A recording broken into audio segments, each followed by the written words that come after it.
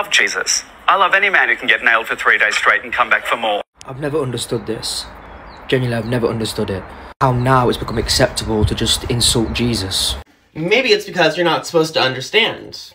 I always find it mad interesting that people, especially someone like you considering your content, find this concept hard to understand. Christians who take a joke that's not directed at anybody in particular as a personal offense. And to be honest, it's not even a very unheard of joke. We all know Jesus was nailed. This joke has been told over and over and over again. So why are you getting so upset about it to the point of almost acting like you're crying?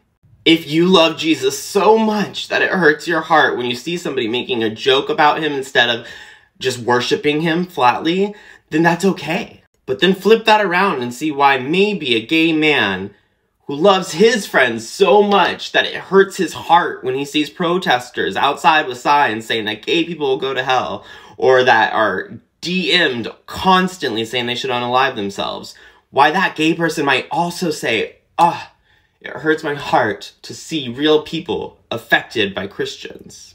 The difference is one of those groups is making personal attacks against specific people and identified traits and actually levying violence against them, whereas this comedian was making a joke about a 2,000-year-old man by retelling a story that we already know to be true. And I find it interesting because if you're from England, you should know that there's actually more of a secular society there than there is here. And you're obsessed with American politics based on your account. And you should know how much Christian nationalism affects America. You see it every day. You make content about it every day.